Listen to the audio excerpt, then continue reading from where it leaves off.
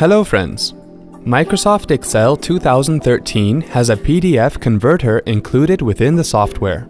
Let's see how you can save a workbook as a PDF file while working on Excel 2013. Open Excel 2013 and then open the workbook that you want to publish as PDF. Click the File tab and then click Save As. Click the folder where you want to save this file as PDF. In the File Name text box, type a name for the file. In the Save As type list, click PDF. If you want to open the file immediately after saving it, select the Open File After Publishing checkbox. This checkbox is available only if you have a PDF reader installed on your computer. Next to Optimize for, click Minimum Size, Publishing Online if the print quality is less important than file size. To specify various options for the file, click Options.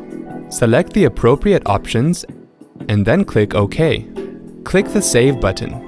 The file will automatically open in the default PDF Reader application. See, that wasn't hard at all. Thanks for watching.